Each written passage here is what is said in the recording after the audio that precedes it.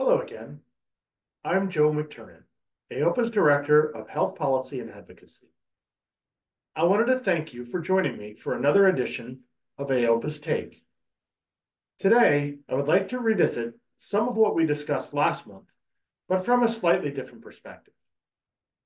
As you may recall, my last AOPA's Take focused on the proposed lower limb prosthesis LCD revision, which would expand coverage for microprocessor-controlled prosthetic knees to certain K2 functional level ambulators. To update you on this, I just participated in the DME-MAC public meeting on this subject and provided verbal comments on behalf of AOPA.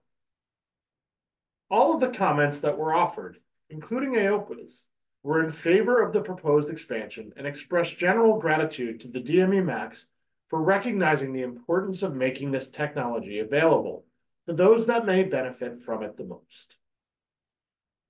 As I was participating in the meeting, though, it made me realize what a different place the O&P profession is from an acceptance of technology standpoint than it was not so very long ago.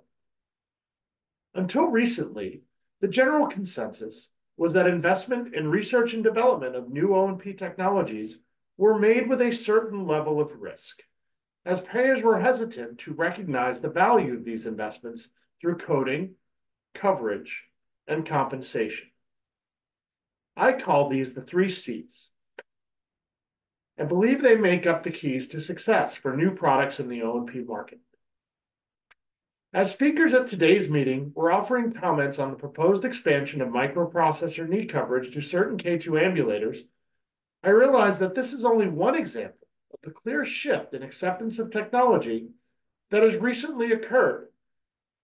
In the last year, we have seen new codes and suggested reimbursement levels released for things like powered exoskeletons, powered upper extremity orthoses, and adjustable prosthetic sockets. All of these represent technological advancements that in the past have faced challenges gaining traction, whether it be through hurdles in coding, coverage, compensation, or sometimes all 3. In addition, the DME-MACs have recently released a correct coding bulletin that provided clarification regarding 3D printed orthoses, and that they could now be considered custom fabricated as long as they meet the requirements of Appendix C of the DMEPOS quality standards.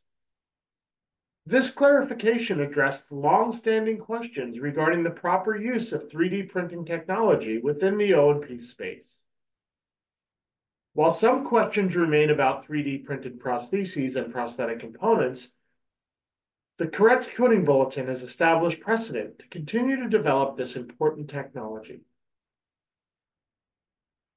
All of these developments appear to be part of a new willingness by the DME-MACs and CMS to recognize and support technological advancements within O&P and creates renewed optimism supporting continued investment within the profession. It is a far cry from where we were just a few years ago, and it represents exciting times. Thanks for spending just a few minutes with me today. And as always, AOPA's Take, where you go when you need to know.